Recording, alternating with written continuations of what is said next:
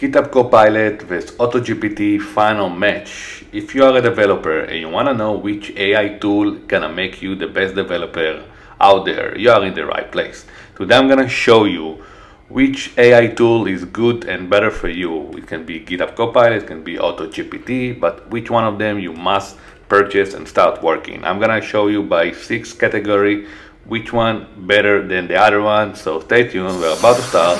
Feel free to follow for more amazing tutorials. Welcome back guys, and thank you for keep watching. So before we actually start this amazing video, what I really recommend you to do is to go to my YouTube channel and watch my latest video about AutoGPT, how to install it, and also about the GitHub Copilot, how it works. It will give you like a review of what we're gonna be discussing about today, so please do that. And of course, AutoGPT vs GitHub Copilot, those are the categories that I'm gonna use in order to rate which AI tool is better for you as a developer, what will make you the best developer. So we have installation, pricing, speed, delivery, easy to use, and automation. So let's start with the first one, installation, which one is easy to install and start to use. So I'm gonna start with a GitHub Copilot. So if you didn't watch my recent video installing GitHub Copilot, it's very easy, very simple. You just go into your Visual Studio, writing on the extension GitHub Copilot, and you install it, pressing the button, and that's it. And it will redirect you also to GitHub to actually activate the subscription. So it's very intuitive, very easy, like any other plugin that you install. Compared to that, if you want to install AutoGPT, it's a little bit more complicated, but still not something that it's crazy that you can't do. So again, you can also go to my GitHub Git. I created the install documentation. Basically, you need to follow a few steps, and before that, you also need to install a Docker, because as you know, AutoGPT working with Docker on the background, you don't have to use this method, but this is what I described in my recent YouTube video. After you making sure you have Docker installed in your local computer, you need to follow those steps of git clone, fetch recent data, and you also need to have an API key that you need to basically add to the environment. Again, it's not super complicated, but it's demand few more steps compared to the other one, compared to GitHub Copilot. So in this category, I'm gonna give a mark to GitHub Copilot. Next category is pricing, which one is have a better pricing. So if you're gonna go to GitHub Copilot costs $10 a month, and you can use it how long you want, 24/7, 30 days in a month. It will only be $10. And also, once you start a free trials, they're giving you 2 months of free use, so you don't have to pay for the next 2 months. And if you are a business, you also have a program for a Copilot for business. Now, when we come to AutoGPT, with AutoGPT, this pricing is a little bit different, but it's also a good one. Basically, you only pay for what you use. So, but you don't know actually how they calculating the pricing. As you see here on the screen, they have like a different rate limit. And also the way that I use it like 1 hour for each day in May month, and it's cost me like $1.19. But I barely use it. I use it like 1 hour for each day, and so as you know, it can go and accumulate and be more and more than 10 months if you are thinking of using it on a daily basis. I use GitHub Copilot on a daily basis, like shift of developing 8-9 hours. And if I will do the same thing with AutoGPT, I guess I will have to pay more. So also again in this category, I will go with the GitHub Copilot, and I think you have a better pricing method. Next one is speed. Which one is faster? Which one give me a faster result? So in order to do this, this one I'm doing a hands-on demonstration. I'm actually making a demo of how to use GitHub Copilot and AutoGPT gonna work for me as an AI tool. So I'm gonna ask for GitHub Copilot to write me a Python web scraping script that will get URL from the user, okay, and it will download all image, including CSS background image, from a link or website that I will give him in the console. Okay, it's very simple script, nothing complicated. It can be like one-page Python script. Okay, so as you can see right now on the GitHub Copilot, I'm writing the description of the task that I want to do, and after that I'm gonna copy that and also paste it to to AutoGPT, and I will let both of them run at the same time, and we'll see which one is faster. Okay, so let me just finish with the description of the task. I think we have everything. Okay, perfect. So now I'm gonna just copy and also extract it to send a task to AutoGPT. So I'm just gonna create a one sentence line. Okay, that's it. Let's copy the task. Let's go to AutoGPT. Let's start it. Okay, it takes like a few seconds, and that's it. So here I'm gonna give him the test that I want to do, the same with GitHub Copilot. And I'm gonna wait for it to digest my request. Will take a few more seconds. I'm waiting for the next comment. Okay, perfect. This is the next comment, thinking. And all I wanna do right now, we just give him like a yes with a -20, like -20. So it will run by itself. I don't have to do anything. Okay, 20 and go. So we have AutoGPT that try now to actually solve my request to generate the code that I wanted. And here I'm going to show you also how it works with GitHub Copilot and which one is faster. So as you can see with GitHub Copilot compared to AutoGPT, AutoGPT is running on the background, so it's a big advantage.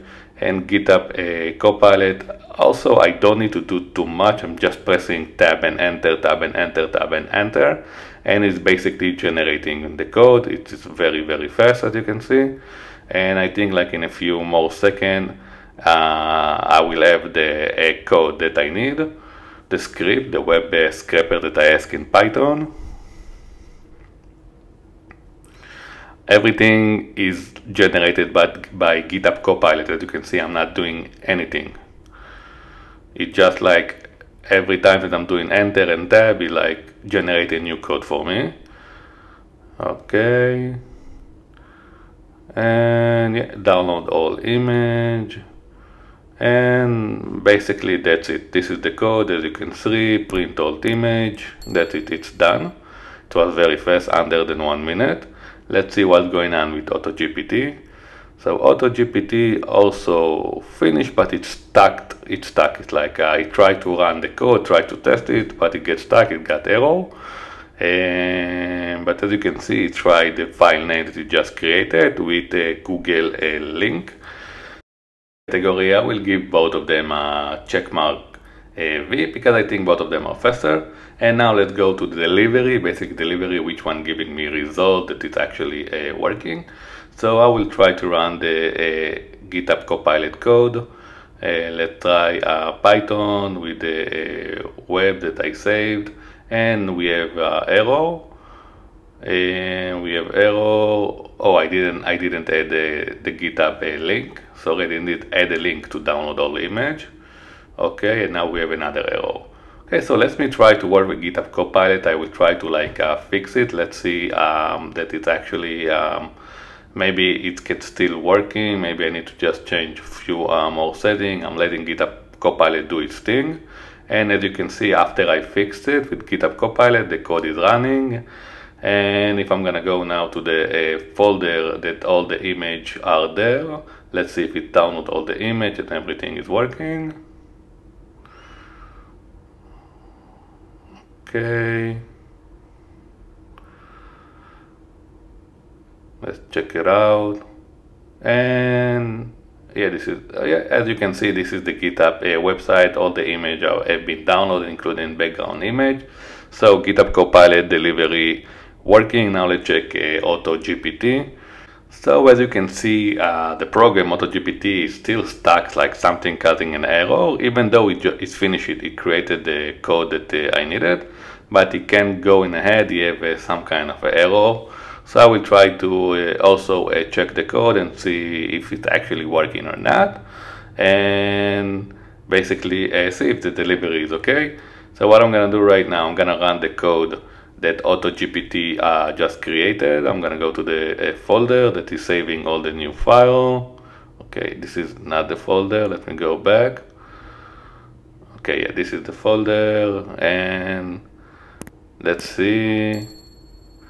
Yeah, so as you can see, we can see here the scraper. So let me try to run the scraper now. Let's see if it's actually working with the GitHub website. Okay, I need to add the URL, I forgot about it.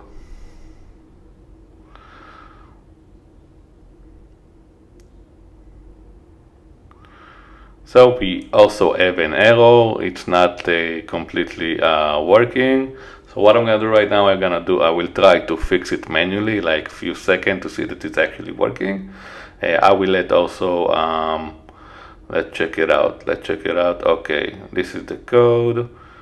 So yeah, what I'm gonna do right now, I'm gonna try to dedicate like a few more seconds to see that actually the code is working. Let's AutoGPT run on the background and try to fix it by itself. In the meanwhile, I will try to do it manually.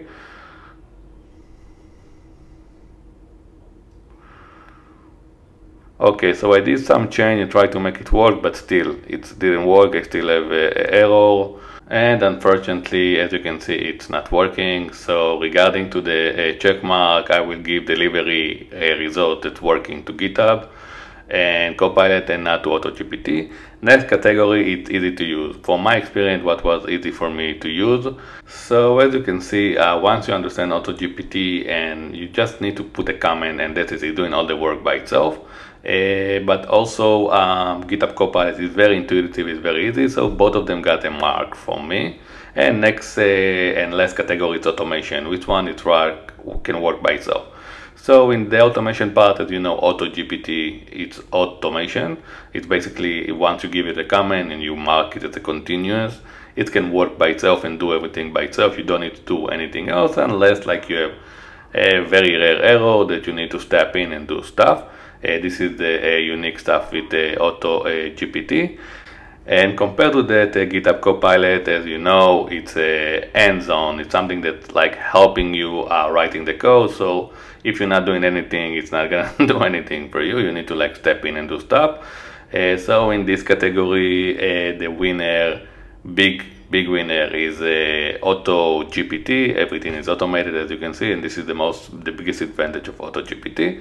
You don't need to do anything. So let's summarize our match between GitHub Copilot and AutoGPT, the final match. So what I share with you with all those 6 different categories, seems like the best AI tool for a developer. It's GitHub Copilot. It's more intuitive, more easy to install, more easy to use, and give you accurate result. So I really recommend you GitHub Copilot. But if you don't wanna say goodbye to ChatGPT, so I wanted to introduce you also GitHub Copilot X. This is the next thing for the AI developer. It's combination of ChatGPT-4 and GitHub Copilot right in your Visual Studio. So keep watching, and I'm gonna release on my next tutorial exactly how to use it and how it works. Thank you for watching, guys. Keep follow for more amazing tutorial. Please like, subscribe, and leave comment below. And please share with me your idea, your thought, if you want me to do any other match between other AI tool or between other technology. Please leave a comment below and I will be happy to help.